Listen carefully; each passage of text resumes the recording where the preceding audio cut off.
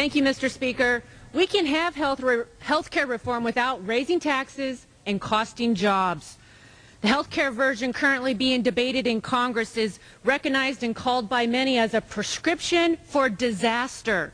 Disaster as it relates to ensuring quality and affordable health care, and disaster as to the impact it would have on our economy. Governors across the country, Republicans and Democrats, are fearful it would only add additional costs to an already unsustainable system. The Mayo Clinic says this bill misses the opportunity to help create higher quality, more affordable health care for our patients. In fact, they say it will do the opposite.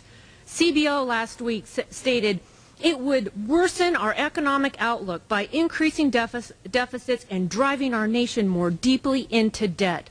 There's many reasons to be skeptical of this plan. The job loss, the additional debt, the government intrusion between you and your doctor and your health care decisions.